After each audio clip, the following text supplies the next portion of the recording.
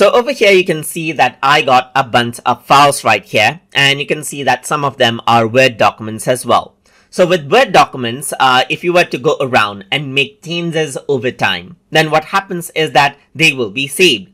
Even for images right here, let's say for example, if you upload out images for more than once and replace it, then what you can also do is you can access out different versions of it.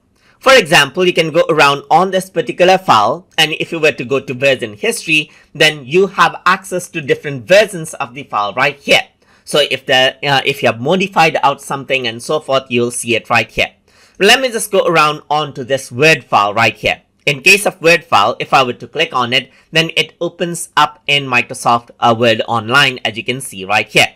But what I can do is I can access out the version history by going around onto File menu right here, and by going around onto Info and by accessing version history, as you can see. So now you can see that there's version history of this file. So you can see an older version of this file as well, and the newer current version, as you can see, just like this. And you can show to highlight the changes that are occurred as well, just like this, which keeps a track of your document. So you can save this version as a copy, or you can go around onto a particular file and then download the older version of the file as well.